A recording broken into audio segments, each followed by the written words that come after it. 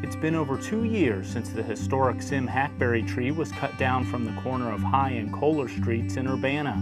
City officials and community members agreed the tree must be remembered beyond its natural life.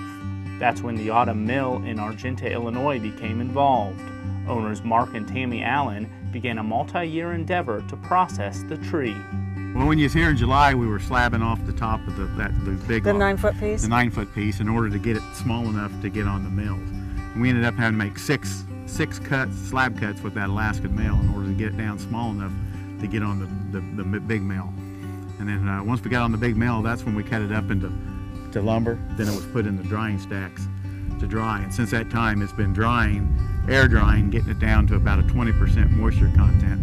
After years of experience at the Autumn Mill, the Allens have the drying process down to an exact science. They're stacked with called stickers. Each one of those are 3/4 by 3/4 inches, about 4 feet long sticks made out of ash. Which aren't reactive to most wood. Ash will not react with other wood, so you won't get these staining and stuff like that.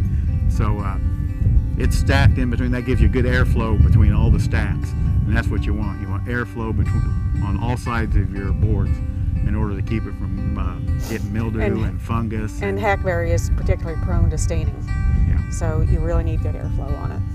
The Allens, along with city officials, are looking forward to the fruits of their labor.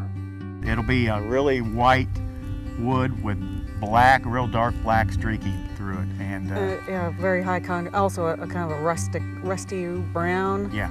And for some reason, hackberry can get with the grain pattern it has, it can get some fairly interesting grain patterns in it, and I don't know why that is, but it makes for some unique looking book matches. Lumber from Urbana's Sim Hackberry tree will be made available for purchase so the legacy can live on. For more information on the hackberry tree and the city's legacy tree program, visit their website, urbanaillinois.us/legacytree.